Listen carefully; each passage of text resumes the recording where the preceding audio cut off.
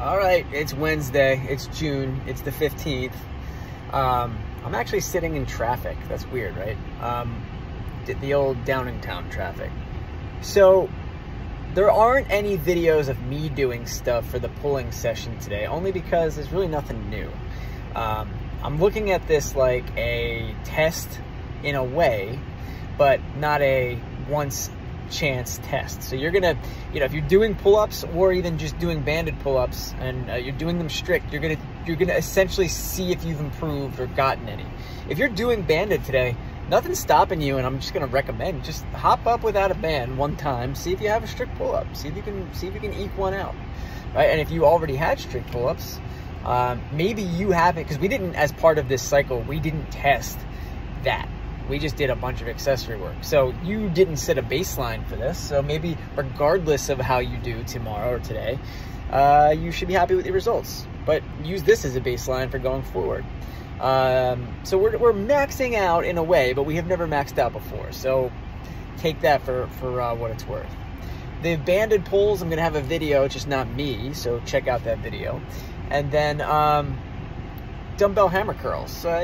You've seen hammer curls before, probably. I could put a video down, but the bottom line is it's a bicep curl, and we're not doing any bicep gimmicks this week. We're literally just going to hold a dumbbell in each hand and hammer curl those things, 10 per side. And this is all to be done just like last week and the week before. It's superset style, so part A, part B, part C. Go through it 4 different times. I fully expect that your best set of pull-ups is your first set, and then you will fall off a little bit after that, and that is fine. Rest as needed. What else can I tell you? This EMOM is it's pretty, I don't want to call it basic, because it's very much fitness, it's very much CrossFit, but the reason I'll say basic is because there's nothing really new here. These are all elements that we've included in EMOMs before, and so you should have a pretty good idea based on this volume, how you need to modify.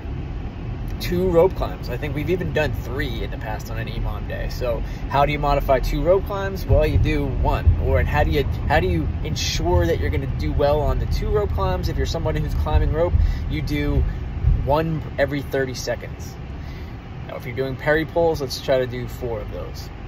Wall balls, 20 I think is a fair ask in a minute. However, we modify down and figure out what takes us 45 or 40 seconds to do. Wall walks, not everybody's favorite, but we did them recently, so you should have an idea of whether or not 3 is the fair ask or if it's something we have to modify down to 2.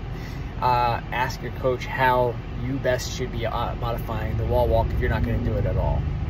And then finally, we have a salt bike, which is, we've dialed it to the 12-10, thinking that's the sort of bread and butter at this point. That is, everyone knows by now whether or not 12 and 10 is something that they are capable of inside of a minute. And so you just adjust the same way you've always adjusted, or if that's something you've had to modify, maybe try to not modify it today. Maybe just push it a little extra hard. So in the past, when we've done 12-10 assault bike, it was in a 20-minute EMOM, and so lately, in order to accommodate everything, we've been doing 16-minute EMOMs, and maybe that gives you that recovery that you need to push a little bit harder. We'll see. All right, guys, that's all it is. It's not a basic day, but it is a day that you are prepared for, because this is the last week of the cycle, and we've been gearing up for this. By the way, normally we've been having strict pull-ups or some form of pull-up in our EMOM. Today we just have rope climbs, because that's a pull also. All right, guys, enjoy.